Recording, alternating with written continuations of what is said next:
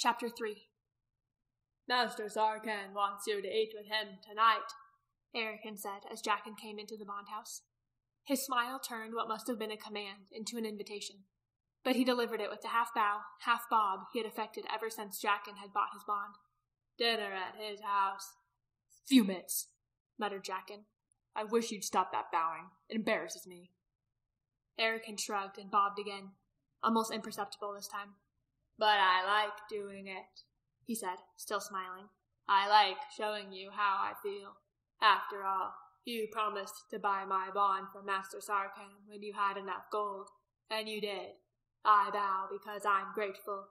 They say a good master makes a grateful servant, so you must be a good master." He paused and added, "And you pay me more for less work." "Because I want you to pay off your bond and be free, but you just spend it every chance you get," Jaqen said, his voice lowering to a near growl. "Or bet it stupidly." He stopped himself from mentioning that he actually had very little money to spare, what with feed costs and pit fees. Arakin would consider such talk unmasterly. If he could only get Arakin to buy off his bond or let Jaqen simply manumit him, set him free. But Arakin sidestepped the issue with a smile whenever he brought it up. That smile, and that constant good humor, annoyed Jaqen. He snapped, "I keep telling you, don't spend your gold. Save it for freedom." "Why? I don't want to be free." Arakin smiled more broadly. "I'm perfectly happy with you as my master. I know you'll never let me starve. I get room and food and gold in my bag. What more do I need?" Jaqen was silent. What more? When he was a bonder, all he had ever wanted was to own a dragon and be free. Arakin somehow wanted neither of those things. All these years they had worked together, side by side, as bonders in the nursery, eaten together in the dining room, slept in the same bunk bed. It seemed incredible to Jaqen that they could be so different, want such different things. His hand went to the bag under his shirt, and he made a face. For the whole of the past year, Arakin had argued against Jaqen's wearing a bag. "It isn't masterly," he complained, but this time he ignored Jaqen's gesture. "You've been with that dragon all night. Let's get you cleaned up." He gestured with his hands in a shooing movement toward the corridor. Jaqen nodded distractedly and marched down the hall. Only as he turned into a single room did it occur to him that sometimes he seemed the bonder and Arakin the master. So quickly did he jump to Arakin's tune. As a free man, Jaqen no longer had to share quarters with the others. Although he knew it was a privilege, he often missed his friends, missed having someone to talk with just before falling asleep. But when he saw Arakin coming toward him with a washcloth, he remembered the one advantage to having his own room. He could throw someone out of it. He held up his hand. "No," he said. "I'm perfectly able to clean myself. I'm not a child, you know." His voice was sharp. All the contentment he had felt with the dragon had been leached away by Arakin's smiling attentions. "But I like helping you," Arakin said, his bland, handsome face set in its smile. "Out!" said Jaqen. "Now, Master Jaqen," Arakin said. "Out!" "As you wish." Arakin left, bowing, his face triumphant. By the time the door shut, Jaqen was as angry with himself for the outburst as he was with Arakin. He hated losing his temper and sounding like an outraged old master.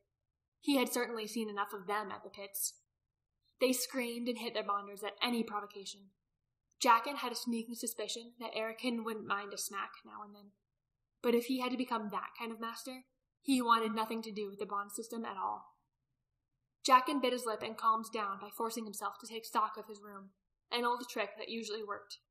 This time, though, the neatness of the place, all Arakin's doing, annoyed him anew. He ticked off the bonder's additions to his Spartan surroundings: a bone pitcher filled with con reeds, the fax badges and tickets from 3 minor fights arranged on a board by the door, a bowl of jingle shells from Suker's Marsh. There was nothing wrong with any of them. In fact, they were quite handsomely displayed.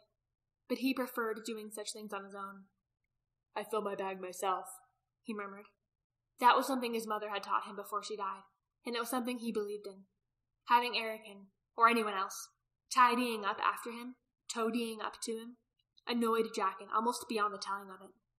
He set to scrubbing off the accumulated barn dirt with a ferocity that left him no energy to think about Arakin or any other petty annoyances. The dining room was full and noisy.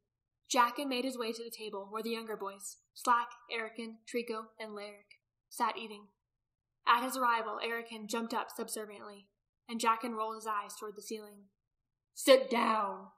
"Yes, master," Erican said. "Yes, master," the boys all mimicked, further embarrassing Jaqen, but not seeming to bother Erican at all. A girl laughed at another table. Jaqen did not look to see who it was. "Done?" Slack asked. "All done," Jaqen said. He grimaced as Erican slid a glass of hot, thick tack in front of him, but drank it nonetheless, hunger getting the better of indignation. But he reached quickly for a pair of boiled lizard eggs before Erican could serve him. Trico slid the basket of bread down the table toward him, and he nodded his thanks. "Now we wait for the hatchlings to come out." "How long?" Slack began. Jaqen shrugged. "When they come."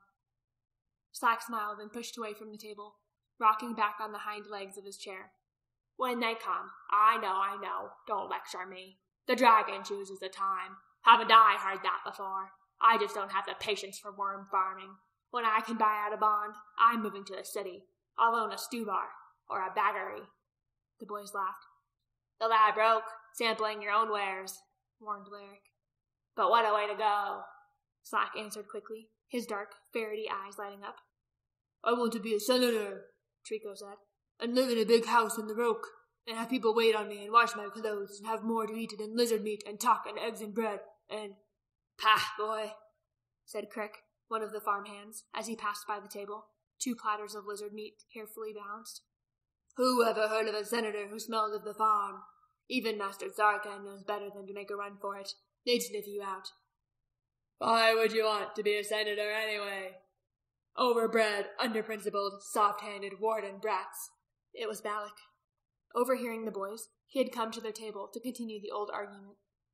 He folded his arms over his chest, and the muscles on his forearms bulged. "To be a senator means being for the Federation, a pawn of the Galaxian Empire, and I say that," he spat on the floor, "for the Basline fetters." Lyric and Trico slammed their mugs on the table. "Fetter no! Fetter no!" they chanted loud enough to be heard throughout the room. Pots and pans clattered suddenly in the kitchen. Karina, the only one at the farm who openly supported the Federation, was angry. No one, not even Sarkhan, whom she worshipped, could change her mind. She was convinced that if Ostard joined the Federation, she would be able to purchase all the materials she needed to modernize her kitchen and generate reliable electric power. The boys chanted louder, Slack and Erican joining in, hoping to make Karina storm out of the kitchen and shake a spoon at them. The older bonders watched the kitchen door in silent amusement. They liked Karina, but they loved her wild displays as well. This time the only indication of her political displeasure was the rattling of pans. The ineffective chanting slowly died. Slack's voice was the last to be heard. Only Jaqen, of the boys, had been silent, methodically chewing the tough eggs and sipping the spicy tack. He hated dinner table politics. It was all slogans and no sense. He knew that membership in the Federation would mean Ostarians would have to conform to Galaxian rules and Galaxian laws instead of their own. They would be ruled by a Federation-selected governor instead of the loose system of country senators. The Federation definitely outlawed a master class, and Jaqen secretly thought that would be just fine. But it didn't prohibit a class of rich hereditary overlords, which meant, he thought, that you had to be born into it. Like most Ostarians, Jaqen was fiercely independent, a legacy of his convict ancestors. If there was bond, well, a boy could always buy his way out, but you couldn't change your birth. "Maybe Karina's a secret rebel," whispered Lyric. "Maybe she's plotting to put something in our stew." Slack guffawed, slapping Lyric on the back. Balak's face turned purple. "You piece of worm dawdle," he called. "What did you say? Karina, a rebel? That gal couldn't sneak about if she wanted to." He had meant it as a compliment to Karina's honesty, but they all took it as a measure of her vast girth and laughed. Lyric laughed the loudest, his boy's voice cracking on the highest note, and Balak, realizing he was being teased, shut up. Jaqen thought about the rebels. What few of them there were wanted neither system, no masters, but no Federation either. But they offered nothing to put in its place. Every week the rebels littered the pit fights with pamphlets, badly written stuff full of slogans, all of which Jaqen found stupid, especially since most bonders, at whom the pamphlets were aimed, couldn't read. He stood up, taking the tack cup with him. Once these political games started at the table, they went on until chore time, and were boring and predictable. Federation, rebels, senators, the whole lot could rot in fumets as far as he was concerned. He was a dragon master, and would rather talk about the changing of the seasons and the raising of dragons, the price of wort seed and the bloodlines of worms. He left the room.